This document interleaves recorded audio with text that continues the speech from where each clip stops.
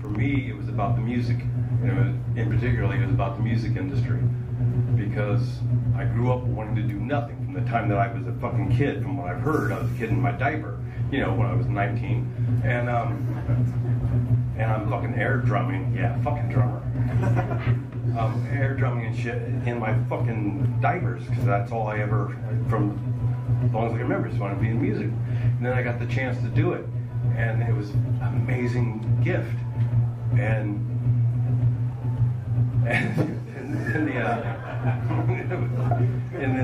then the music industry creeped in, and I found myself fucking hating it so much because they were worried about the fucking pants I was wearing, and they were worried about fucking how long my beard was, or whatever the fuck it was, you know, whatever they wanted to pick at the time, and they just killed my love for music for the longest fucking time. So that's what this song was about.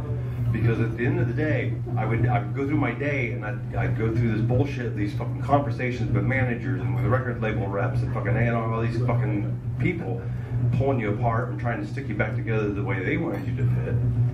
And I'd go to bed at night fucking hating it so much, but I knew because it was the same way every day. I'd wake up the next fucking morning loving that hour and a half we got on stage.